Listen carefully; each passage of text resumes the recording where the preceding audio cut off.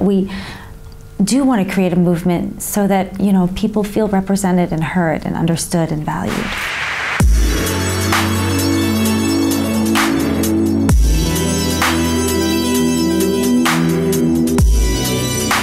I grew up with so many people thinking that, you know, foreign films were representative of my culture, and just because our faces looked the same. And I was asked to sort of think that that's enough.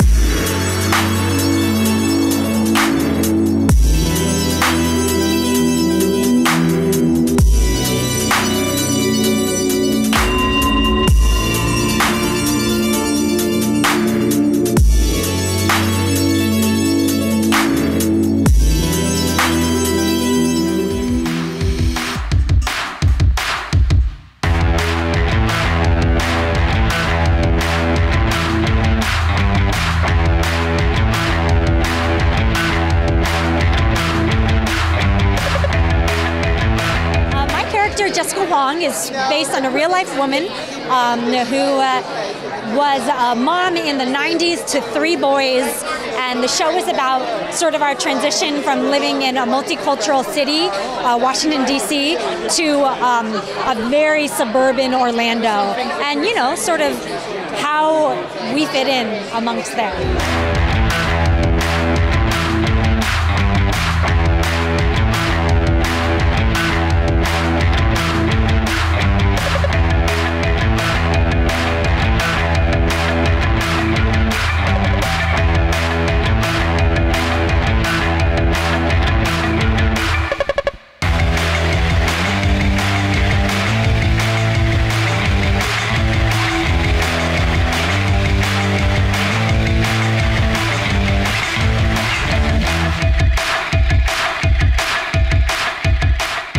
Asians have not seen themselves represented in mainstream cinema in over 25 years. So it's about time. It's past time. And I think it's going to make some of the younger generation fired up to tell their own stories. And now with the way media is very digital, you can do that. So that's what I think is going to happen. And I'm excited about that.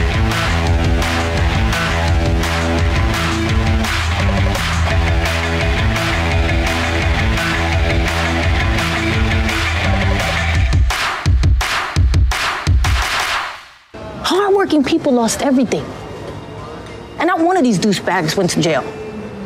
Not one. Is that fair? This is exactly the type of thing and project I'm looking for. A movie, a project that is about women, by women, and is about a group of women who society has judged and marginalized, and we got the opportunity to humanize their stories and talk about their friendships, talk about their pasts. This is what art can do. It's the greatest potential of art, is to humanize this experience that somebody else might not have known, and to do it with people who know the subject.